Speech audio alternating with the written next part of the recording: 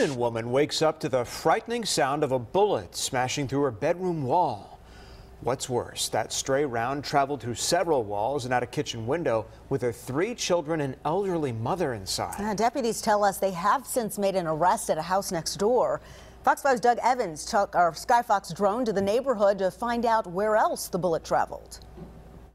Skyfox drone follows the path of the bullet. Fired from a bathroom in this house, it traveled out and entirely through the house next door. The slug then traveled through these woods and then hit the house 2 doors down from where it was first fired.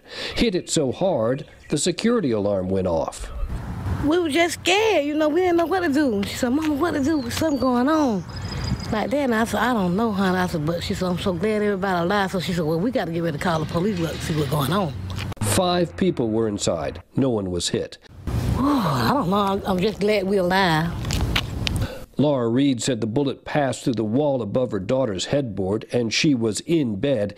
It traveled through a living room and came out a kitchen window.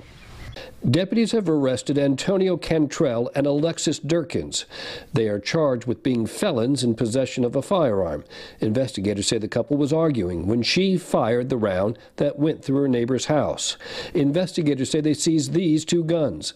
They say the round that was fired was a 9mm. Right, it's extremely dangerous. It was just within inches of where she was in bed. She also had children in the house that could have been struck by that as well. It was a miracle, cause I could have been dead right now.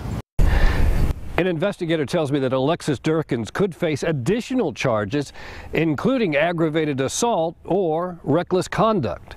In Coweta County, Doug Evans, Fox 5 News.